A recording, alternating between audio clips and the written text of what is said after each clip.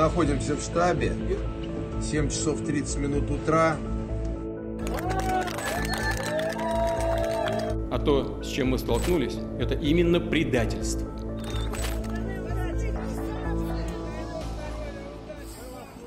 So Oleg, dust has started to settle from the Prigozhin mutiny.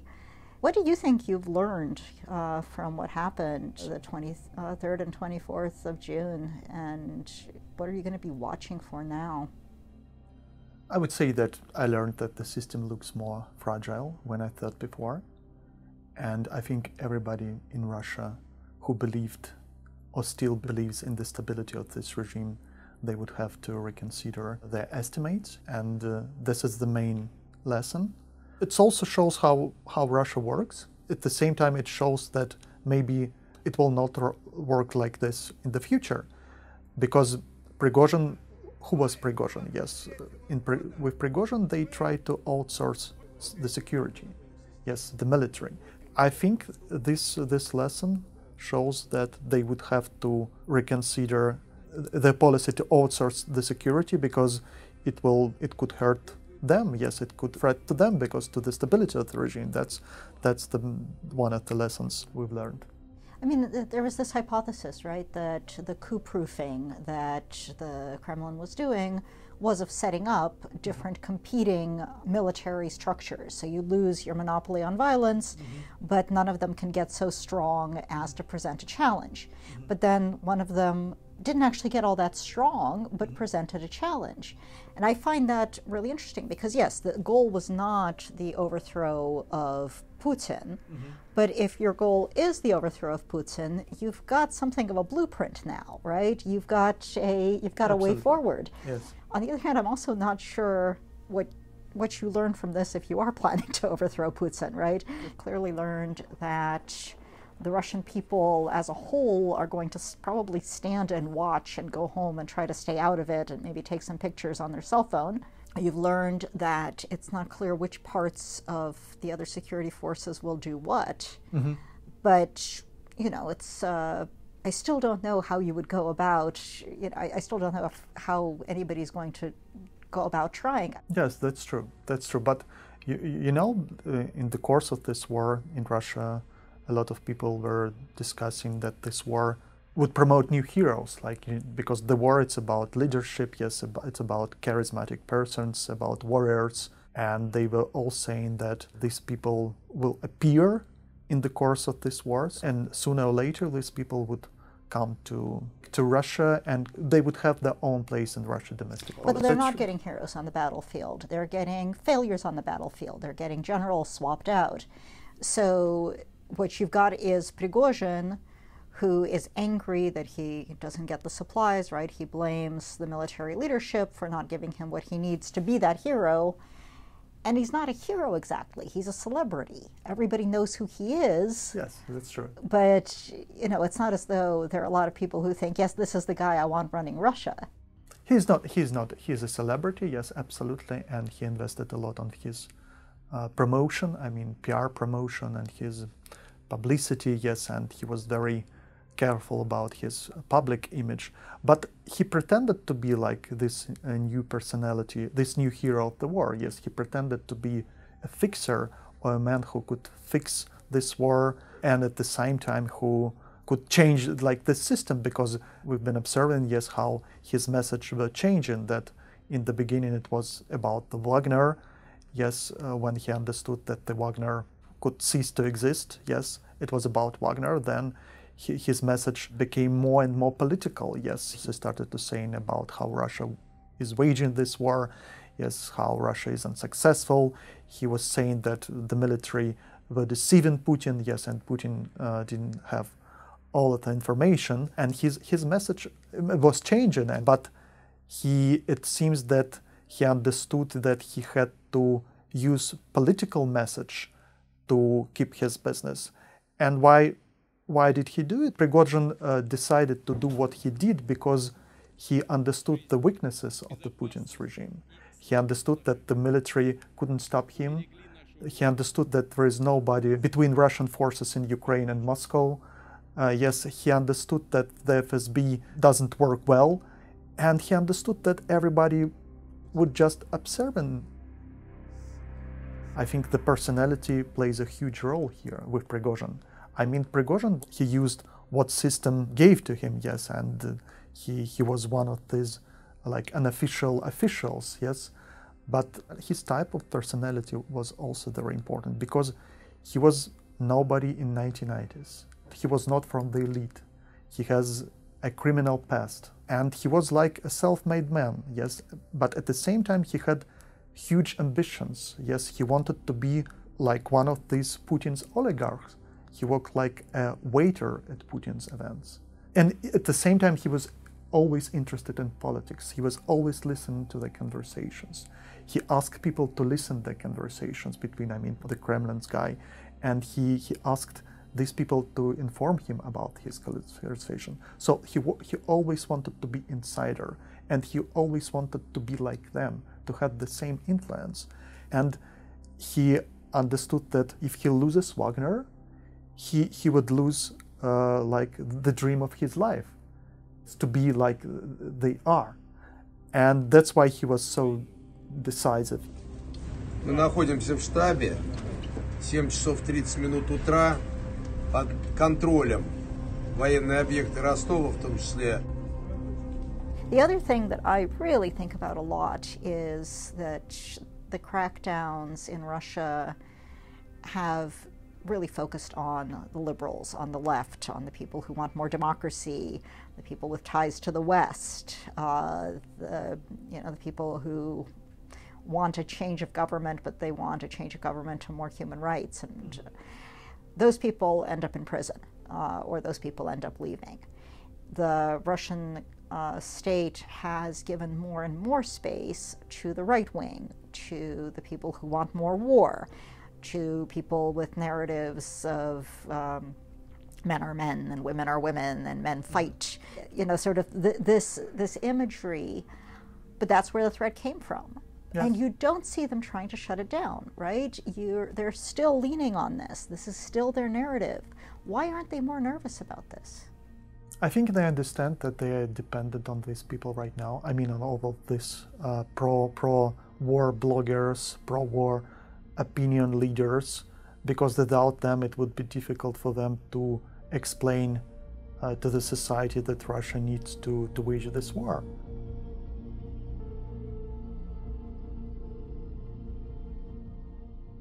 I also wonder about the decision to pull in Lukashenka, and I wonder, that was not one I expected, right? Lukashenka saves the day.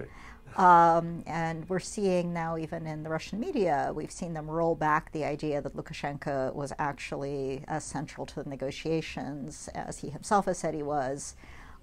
The idea being that it's cover, right?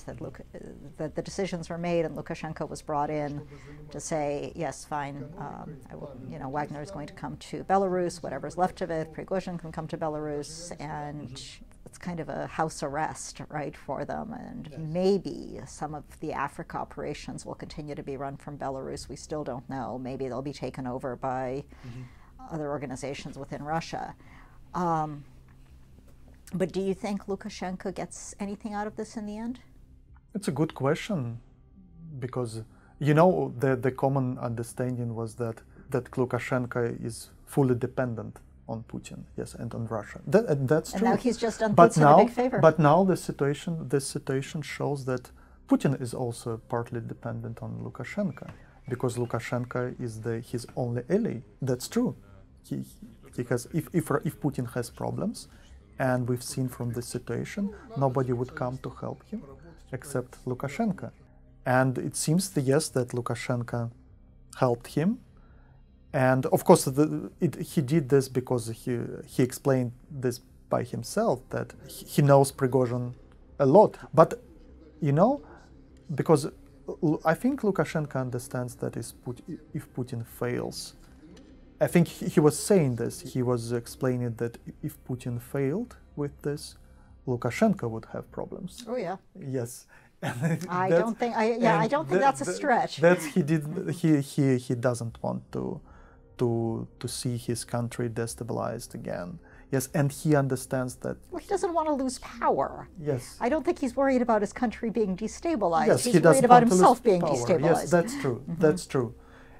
And they helped each other, yes, and this is, of course, a new situation that Lukashenko could be very useful for Putin and not being just a Putin's puppet. And it shows, yes, in a critical situation, he could play a role in Russia. And that he's useful to Putin as somebody who he can point to as a fellow head of state. I think that's a really important point.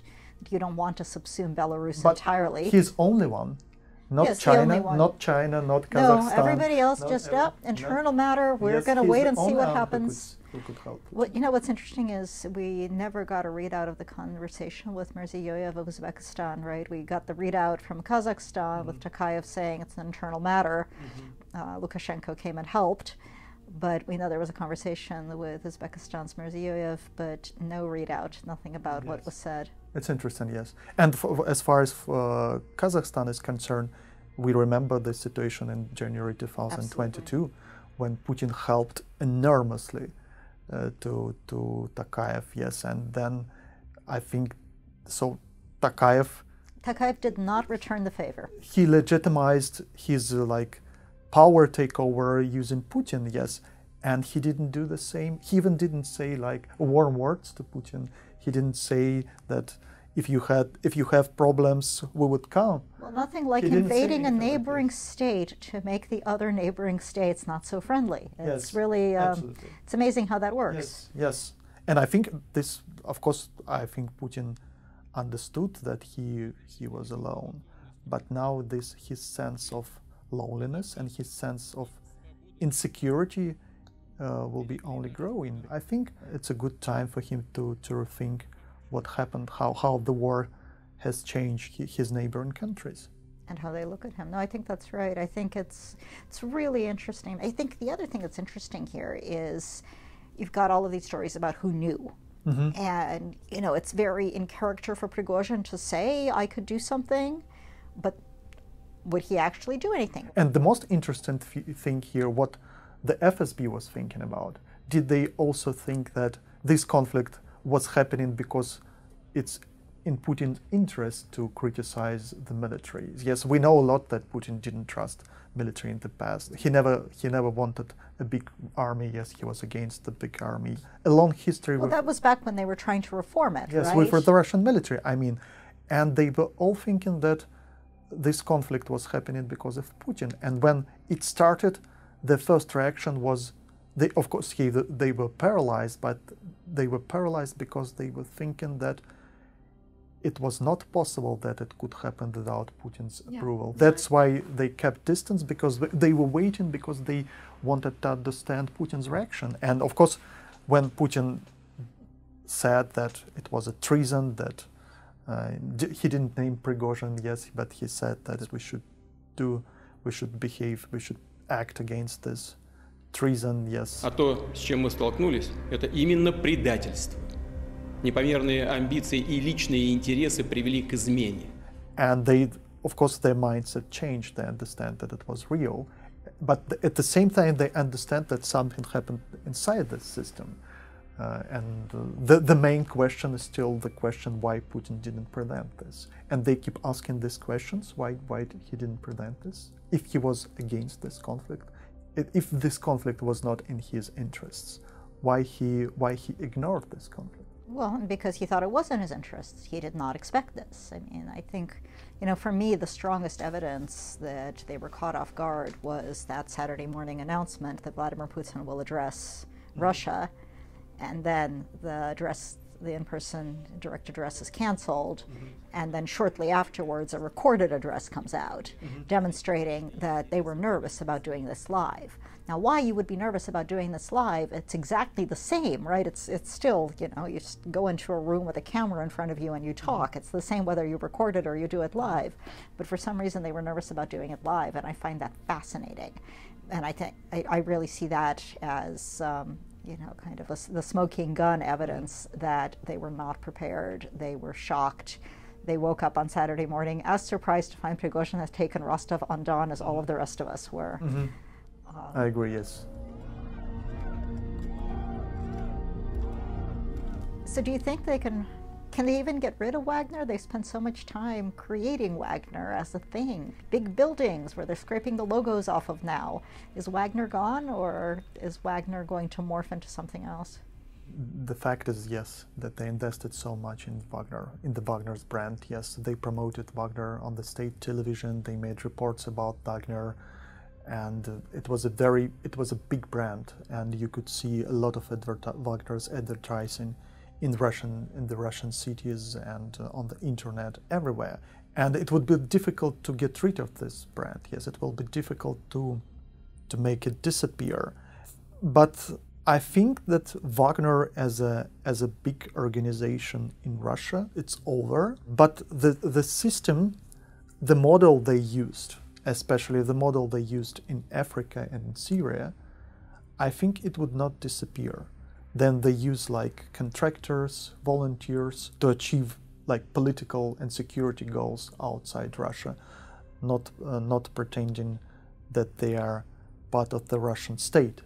Yes, and it's interesting that Russian officials said that Wagner made contracts with African leaders, yes, and these were contracts between a private company and the states, not between Russia and the states, and it means that they continue to fulfill their commitments. I think we'll see like an interim period, yes, we'll see a period like a temporary solutions, but in the end, of course, if this regime keeps existing, they would not get rid of this model. Yes, they would continue to use this model everywhere because it was very useful for them. Wagner was a very important part of Russia's presence outside Russia, especially in Africa. They understand that their type of presence, it was efficient from Russia's point of view, and it also was accepted by local leaders. So it was, this model of Russian presence was very comfortable for African leaders, for